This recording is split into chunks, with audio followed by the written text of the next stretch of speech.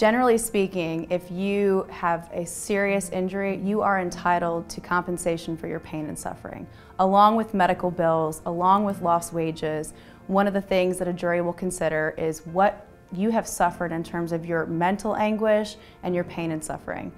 The jury will be asked to put a value on that. And the jury will look at how long that's lasted, how serious that pain and suffering has been, and you want to find a lawyer who will get to know you and get to know exactly what you go through every single day, to be able to paint that picture, to be your voice in a courtroom, and to tell a jury exactly what you've gone through and why it is so important that you be compensated.